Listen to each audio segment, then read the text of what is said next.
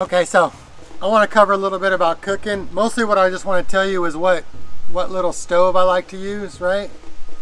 As far as the pans go, you know, there's a lot of different pans out there.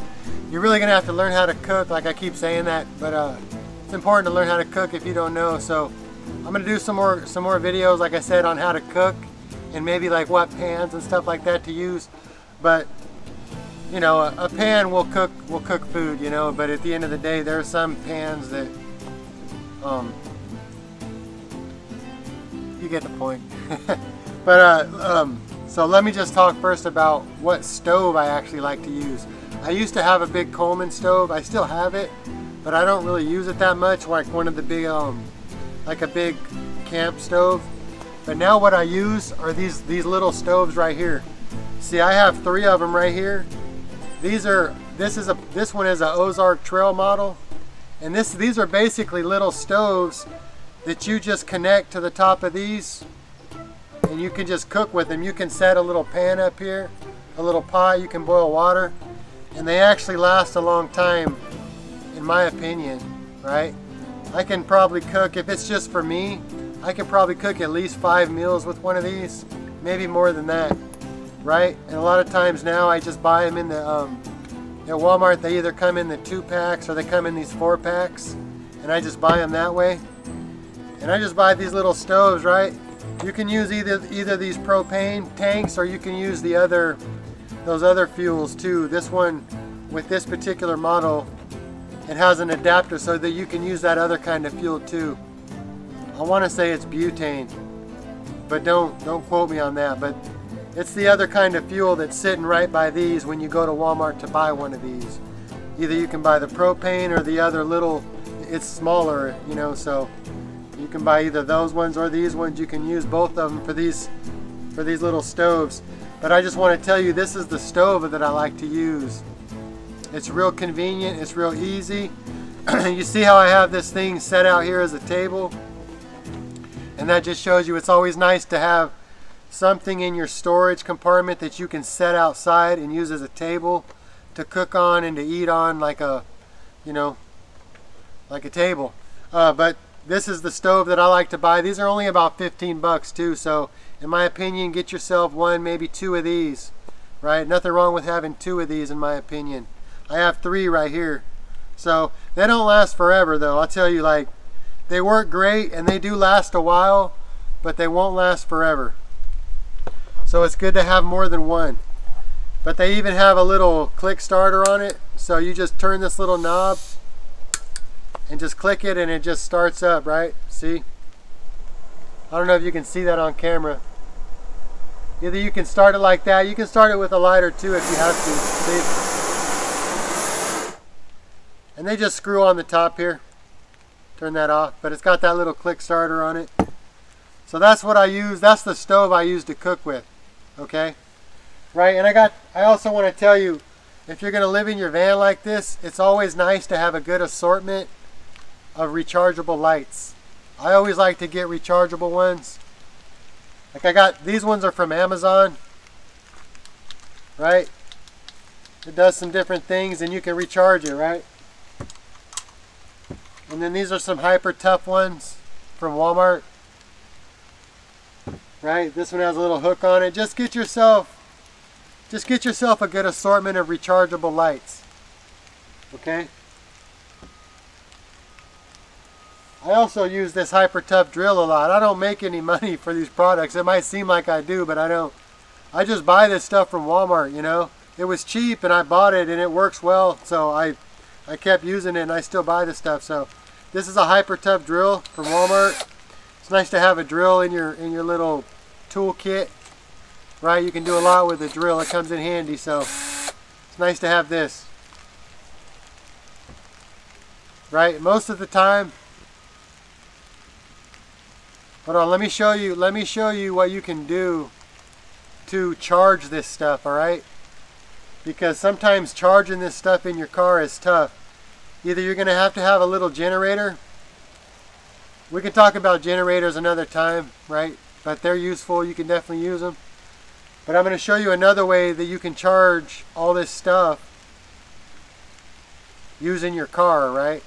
You know, with some of the stuff you can use a USB port, but I'm going to show you an inverter you can buy at Walmart that actually has a plug-in so that you can actually charge things like this drill battery and stuff. Okay, so stay tuned. I'm going to show you that real quick.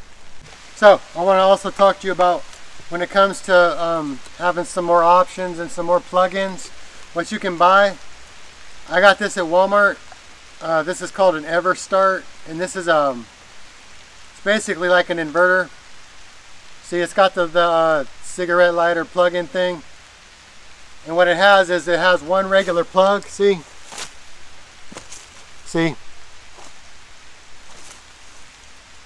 it's got one regular plug on it, and then it's also got some USB type plugs on it.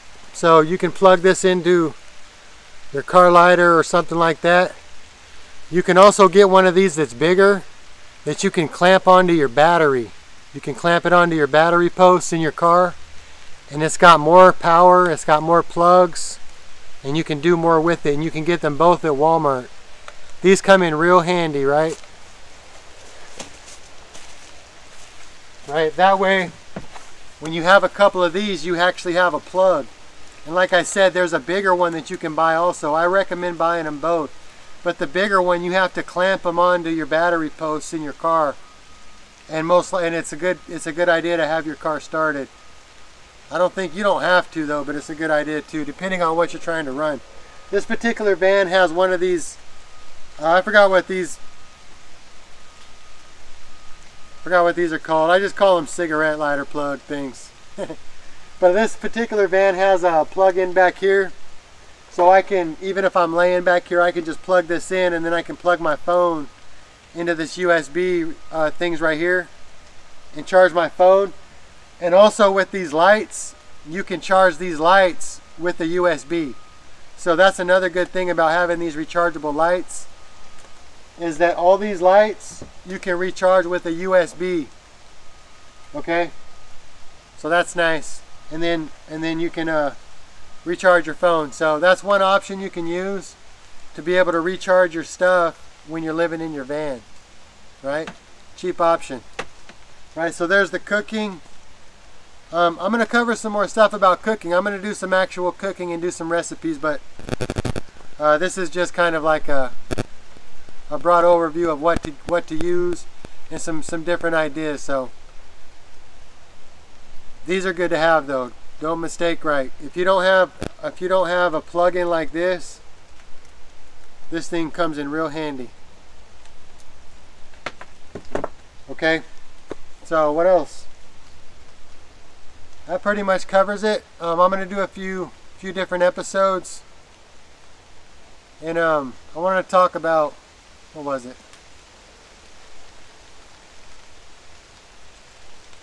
Oh, the minivan. I want to talk about the minivan. If you're looking into getting a used vehicle, vehicle to try to do this with, what I found is nice to do. This one's a 2008, but what's nice to try to do is try to get yourself a vehicle that's got somewhere between, I would say, about 80,000 miles to 120,000 miles. Try to get it from anywhere from like 5,000's a little bit. Anywhere from 5 to 10,000. Most likely it's going to be about 6, 7, 8,000. If you can pull something like that, then you can have yourself a nice little vehicle that should last you a while. That you can get, either you could get it paid off, you know, in a reasonable amount of time if you have to make payments. You got to be careful though, because if you're moving out of an apartment, but then you just add a big car payment, how much are you really saving, right? But you just gotta just match it up to your own personal finances. But in my opinion, like I said, don't overlook the minivan. I think it's a good starter vehicle if you really want to live out of your vehicle and have it be comfortable enough. Living out of a car is not easy, but living out of a little minivan like this, you can do it. You can do it. Depending on where you're at, right? If there's plenty of places to park and sleep and all that, and it's not too cold, you can do it. You can do it. Learn how to cook. That's one of the big things. You can save a lot of money if you cook your own food and you plan your meals, and we'll cover some more of that in another video. So thanks for tuning in. Be sure and click like and subscribe. I'm going to do some more episodes about this. You like these type of episodes, right? Come back and see us again. Thanks.